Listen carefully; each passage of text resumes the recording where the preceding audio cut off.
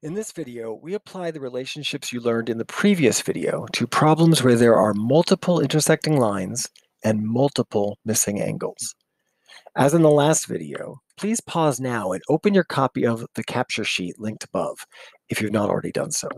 You'll be asked to take notes and answer questions on the capture sheet during this video. Let's remind ourselves of the three relationships we have studied so far.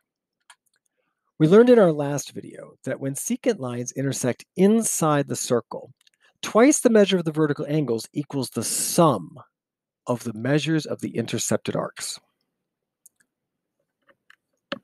Or the measure of each vertical angle is half the sum of the measures of the intercepted arcs. When they intersect outside the circle, twice the measures of the vertical angles equals the difference of the measures of the intercepted arcs, or the measure of each vertical angle is half the difference of the measures of the intercepted arcs. And we also remember from last week that an angle on the circle is called an inscribed angle, and its measure is half the measure of the intercepted arc. Before we move to problems with multiple angles, let's discuss how these relationships present themselves in slightly different circumstances. Here we see the intersection of a secant line and a tangent line, two tangent lines, and a diameter and a tangent line.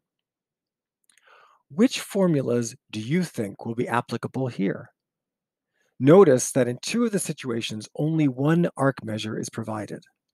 How do you think you could use the formulas we have discussed in these situations? Pause here and record your thoughts on your capture sheet.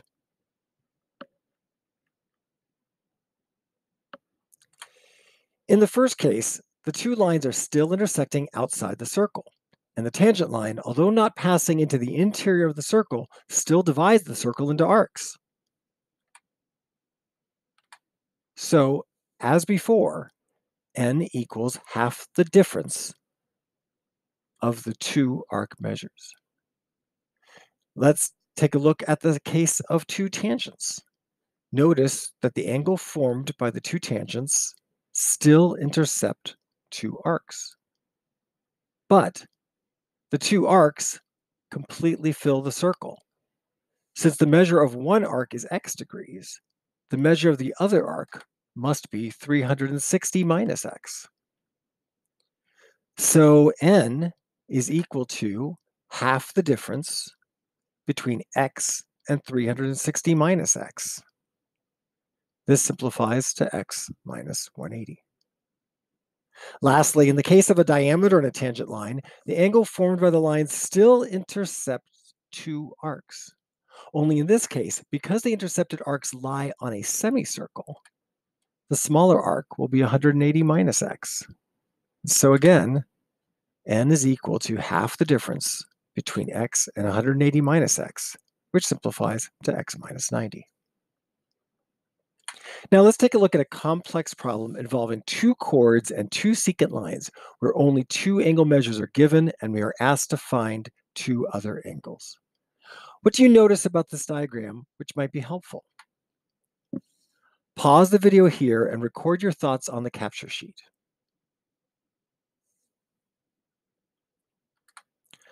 What relationships did you see? Did you notice that two chords intersect inside the circle and two secant lines intersect outside the circle? We're going to walk through one way to solve for the missing angles, but it's important to know that that isn't the only way to solve this problem.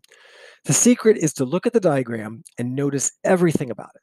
The angles, triangles, diameters, arcs, and look for relationships that help you find the measures of missing arcs and angles.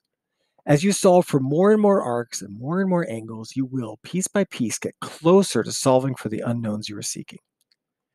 For example, if we focus on chords DE and FG, we see that they intersect in a 94-degree angle, and that the vertical angles intercept arcs DG and EF. Let's label their arc measures A and B.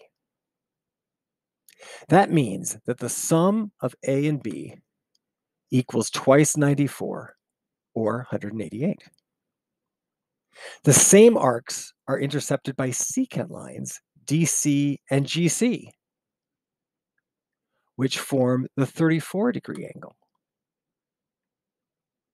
That means the difference of A and B equals twice 34, or 68.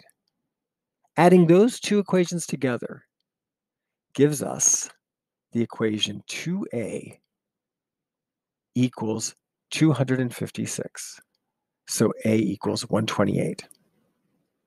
Since A plus B equals 188, and A is 128, B must be 60. We still need to find X and Y. If you weren't able to find X and Y earlier, but think knowing A and B will help you now, pause the video here and try to solve for X and Y. Angle DFG is an inscribed angle that intercepts arc DG. So X is half of 128, or 64. Likewise, angle FDE is an inscribed angle that intercepts arc FE. So Y is half of 60, or 30 degrees. Did you get them right? For more practice, see if you can find the measures of the other missing angles and arcs in this picture.